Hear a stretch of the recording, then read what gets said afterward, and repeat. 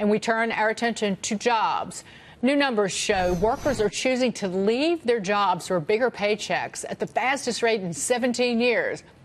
The Labor Department says numbers say that 3.4 million Americans quit their jobs in April. That's twice the 1.7 million who were laid off from their jobs in April. Joining me now is Oxbow Advisors managing partner Ted Oakley. Ted, what does this mean for employers, the labor market, the overall economy going forward? Well, Dagan, they're having to pay up. I mean, that's been going on now for quite a few months, and it's getting worse because you have very few employees that have the ability to really go from some lower level jobs into the higher level jobs where these people are going to for more money.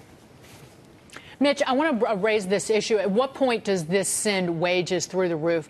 Sends wages up, that it is a bigger concern for the economy and the overall market. Tomorrow in the jobs report, we're expected 2.8% average hourly earnings growth year over year. Not quite that 2.9% that seemed to spook the market. But at what point is this glass half empty rather than glass half full? I think we're there right now. You don't necessarily see it in the numbers because when you look at the jobs report, it's a national average.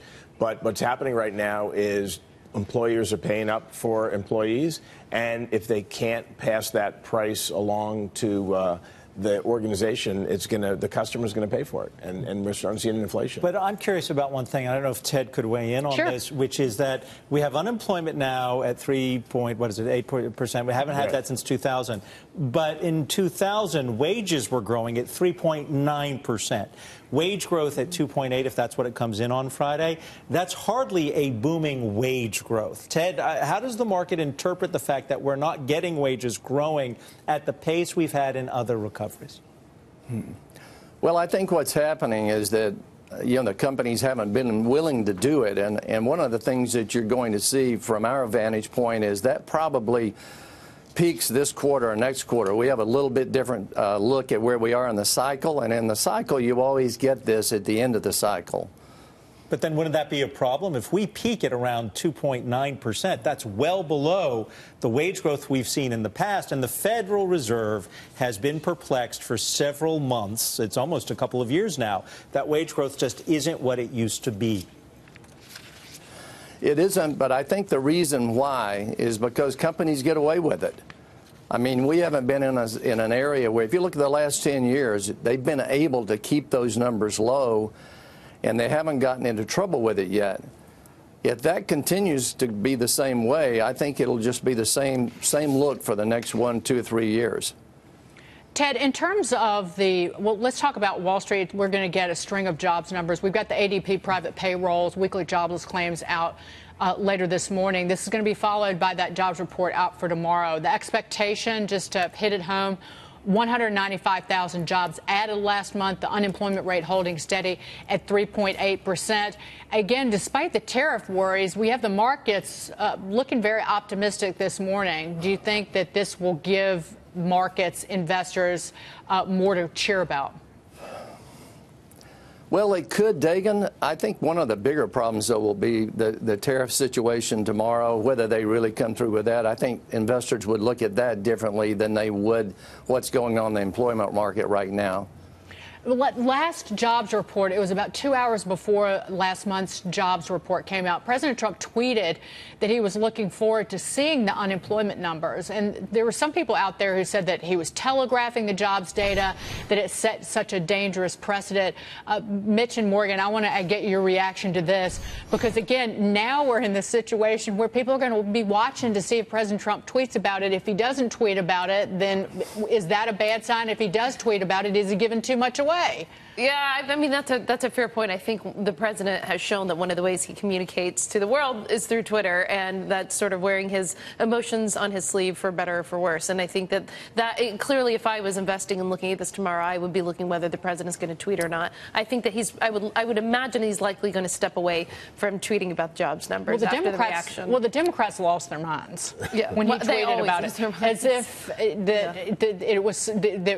he broke the law because he did that. But again, it does set up the expectation that people will be waiting to hear from him 2 hours before the jobs report comes out.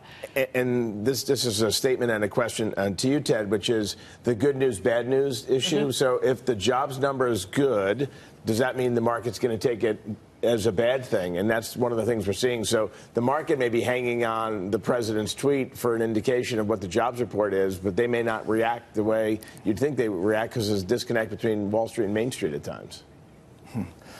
Well, I can't speak for other people, but I know in our money management firm, we probably won't be buying based on the tweet. But I would say that, you know, anything that's optimistic is good, regardless of who it comes from. And I think people will look at that and feel better about things this summer. And speaking of Twitter, and I wanted to raise this with Adam because somebody was tweeting me this morning saying, stop talking down the tariffs. The president knows what he's doing. Stop pushing fake news. There's nothing that I've said that is fake. That the numbers that I've quoted are based on research from past steel tariffs that President Bush used, that it destroyed more jobs in other steel-consuming industries than the entire steel industry employed at the time. That you've had, let's call Mid-Continent Nail on the phone about the layoffs there. Let's call Lion, the locker maker, on the phone about the damage that the steel tariffs are doing to their business. Let's call Harley Davidson. Let's call every single auto manufacturer who's worried about prices going up and job losses here in the U.S. Let's call the farmers. Well, the Des Moines Register was about 2 weeks ago. Front page had an article that talked about the impact in Iowa could be $600 million to Iowa farmers when the Chinese do impose their tariffs. So what the Chinese are going to do is target places where President Trump was incredibly popular during the presidential election, and it's designed to have that kind of negative impact on his base. But keep in mind the General Motors letter about tariffs. I mean, the president won Michigan, but only by a few thousand votes. And those people might be connected to the auto industry. They may not like these tariffs. And again, the retaliatory, it's the U.S. and then the retaliation. But to say that it's fake news, well, that's poppycock. Ted Oakley, thank you so much.